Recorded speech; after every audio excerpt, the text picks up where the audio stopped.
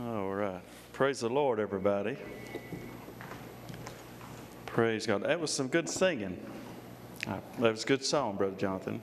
Sister Kim, that's lovely songs. I love those kind of songs, don't you? Oh, yes. Good word, too, brother. Praise God. Praise. That's a good word. Praise the Lord. I tell you what, if you have need for prayer, please call your request in.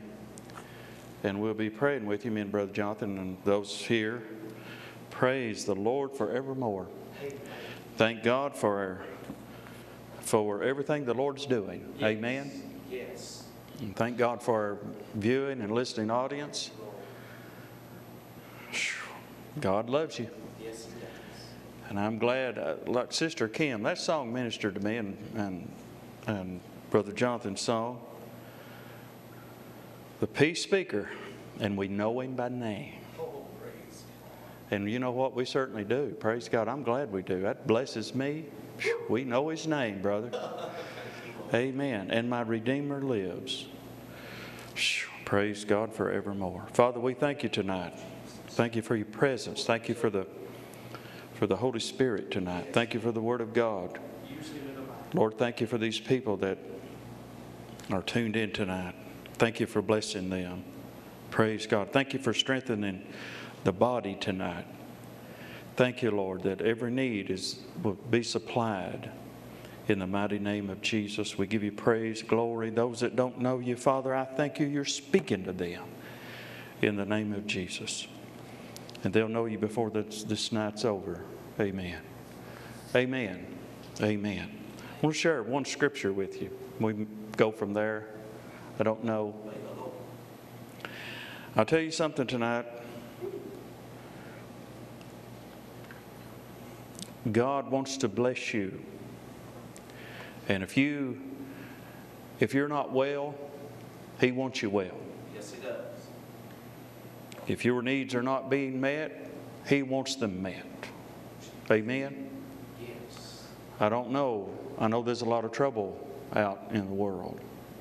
And I know there's a lot of trouble in the church as well. And there's a lot of sickness and so forth going on. But I want you to know tonight that God wants you well. He wants you well. Yes, He does. And He wants to bless you in every way that you need to be blessed in. Praise God.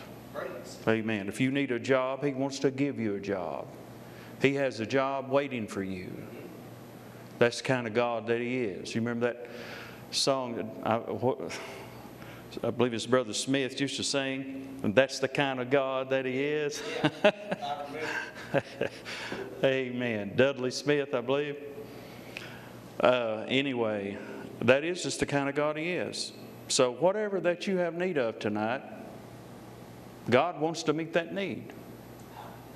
Again, if you're not well, He wants you well. I don't care. I don't want to debate that stuff. Do you? God wants you well. Yes, He does. I don't want to debate whether God is a good God or a bad God. He's a good God, and that settles it. The argument's over. Thank you, Lord. Amen.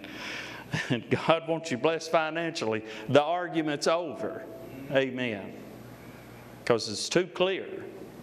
Now, if it's not clear, then they might be something to talk about maybe. But now God wants you well, and He wants you blessed. I want to read you a scripture in 3rd Epistle of John, there's only one chapter. And the first couple verses, and listen to this. It says, "The elder unto the well-beloved Gaius, whom I love in the truth. Beloved," he says, "beloved, I wish above all things." Now, I want you to catch what he's saying here.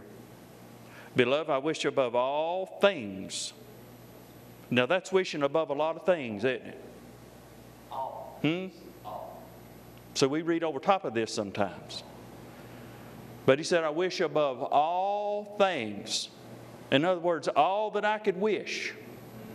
I wish above all these things that that thou mayest prosper and be in health, even as thy soul prospers.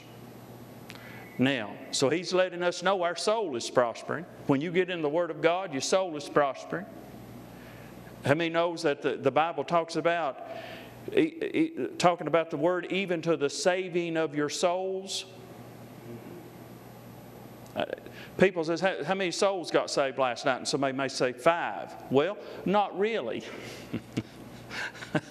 Here we go. Not really. That's how many people got born again.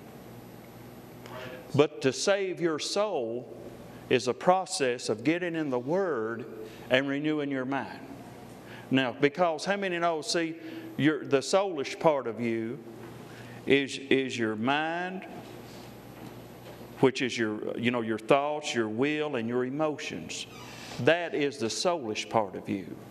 And that is being saved when you get into God's Word. And, the Bible has got so much to say about it, but the transforming that your life takes on